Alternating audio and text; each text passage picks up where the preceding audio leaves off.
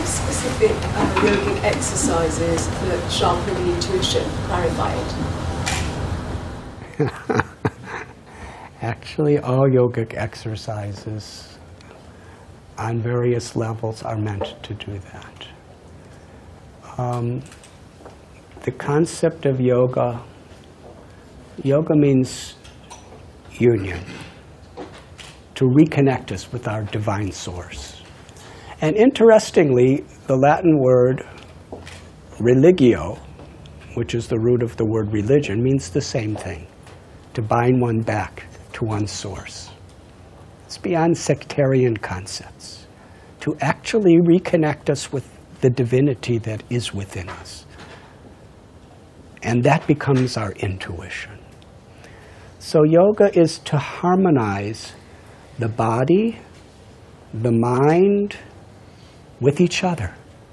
The body and mind are harmonized through asanas, through breath control, pranayama, through dharana, pratyahara, dhyan, meditation. And the idea is real enlightenment is when the body and the mind are harmonized with each other and they are harmonized with the Atma, or with the true spiritual force within us. The Atma is satchitananda, eternal, full of knowledge, full of bliss. Seeing through the eyes, hearing through the ears, tasting through the tongue, thinking through the brain. That's me. It's the science of seeing things according to this higher picture of reality. You see, when we make our decisions and when we respond to situations based on the immediate experience, we could get ourselves in a lot of trouble for the future. We have to balance our immediate response with an understanding of a broader picture and how our decision will affect it. From a spiritual perspective of the Vedas, this lifetime of ours is like a single pencil point on a long, long, long line drawn by a pencil,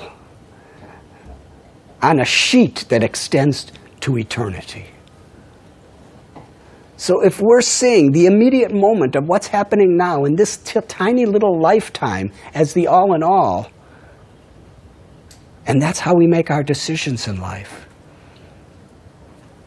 then we really don't know where we're going to be going. But if we balance the immediate need, the immediate reaction, with the whole picture of who we really are,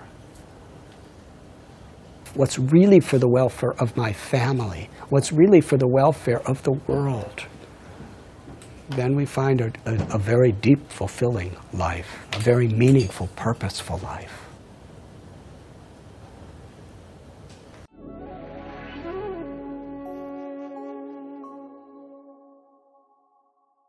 You were listening to Radhanath Swami on thesacredconnect.com.